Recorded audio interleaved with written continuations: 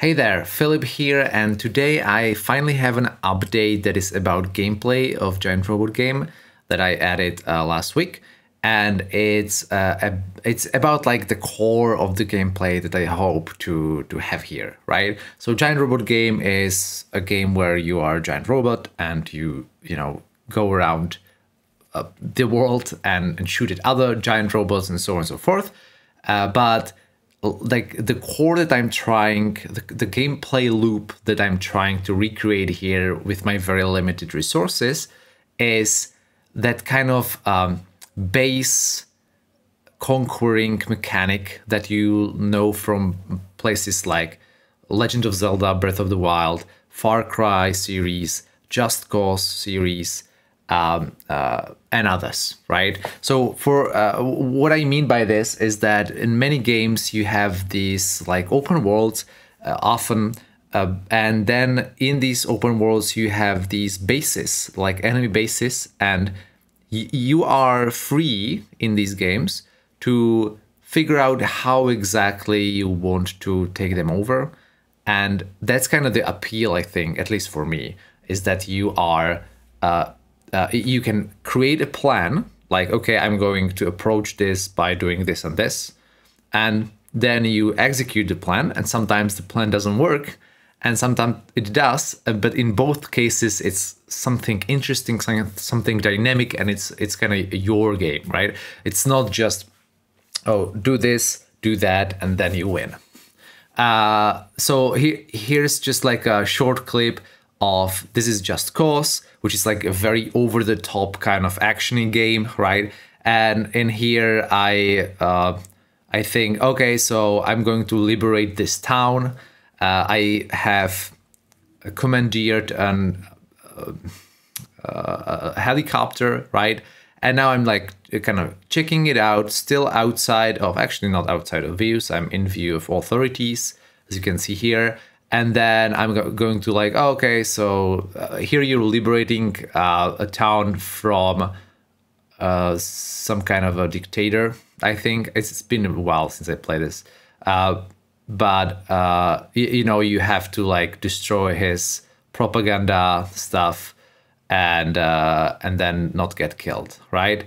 And right now it's just like me, using one vehicle, but you can jump out of the vehicle and you can use this ridiculous mechanic where you have a what's it called? It's this line, and then you have parachutes, and you have a bunch of ways to liberate stuff and to just wreak havoc. Anyway, so this was a successful mission, but the thing is that I could have approached it a different way. I could have come through this on like a motorcycle or whatever. I could have brought a boat, whatever I fancied, and then I could have like be stealthy or something like this, right? So I wanted something like this for my game, for Giant Robot Game, and so the idea is that you're saving humanity as a robot, and so you have these evil robots that are against humanity, and they are basically when they take over a town, it's basically the end for humans. And so your task in every mission is going to be rescue the humans and get the hell out of there, because there's always more of those evil robots than of you, right? So let's just this is the briefing screen that I like put together in a very short amount of time, just telling you, has taken a position around a human settlement. They will not be hostile towards you at first. This is important, and I'll show you how. Take the time to scout and prepare, and then rescue all the humans and run, right? So we're going to jump into the sector, and this is the same map that you know from previously. But like right now you can see, or you can't, but there's a human over here, all right?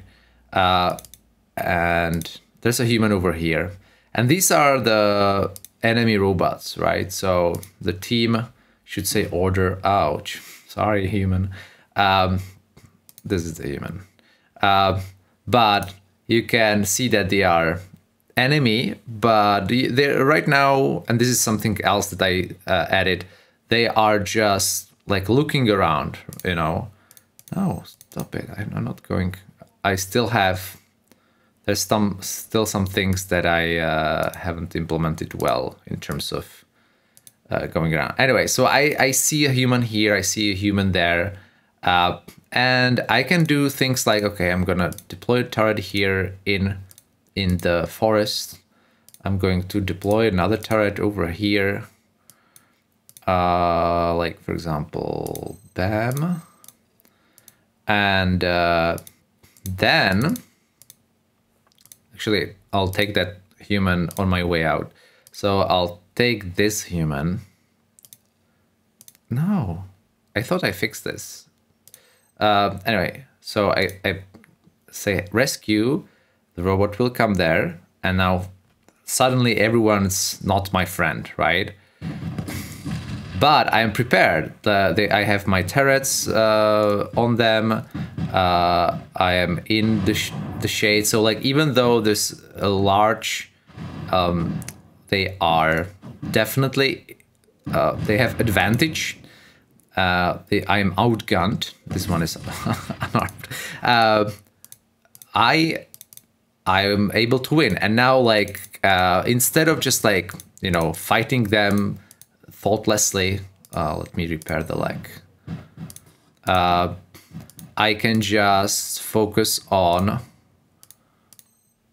deploy. I can focus on getting away and you know, maybe taking the turrets. Oh, they're destroyed. Okay, and then taking the last human here. And off I go, rescue, right? And so that's, I think, that's kind of it. That's where I hope to get the game in the future.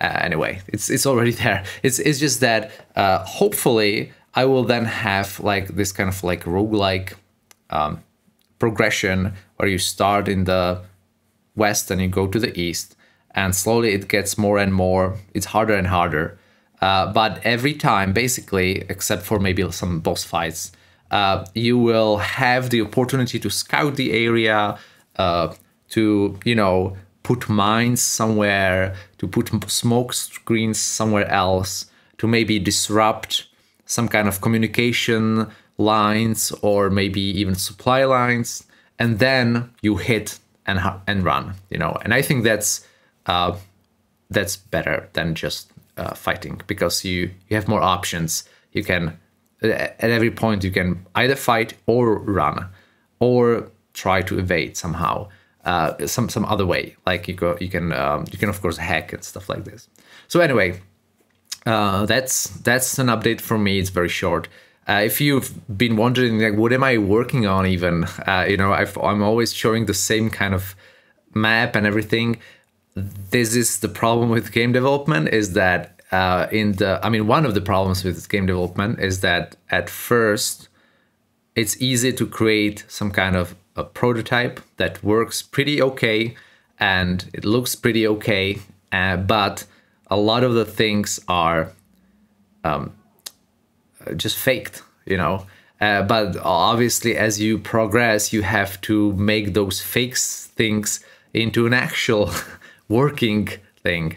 And so as we progress with this game, it's getting harder and harder. I mean, it's, you know, it's weeks or months between different sections of me being able to show you something that's cool and new, because the stuff that you've already seen, well, they now are not faked, but you've already seen them. So, you know,